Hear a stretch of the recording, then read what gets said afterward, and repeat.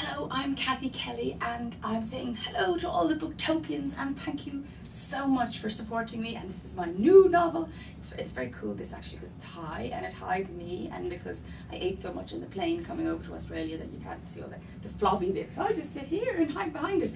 I really hope you like Willow Street. It's my 13th novel and it's set around a wonderful town called Avalon. Well, I think it's wonderful. And it's made up. I love making up the towns because then you don't get into trouble for putting the butcher's shop in the wrong place.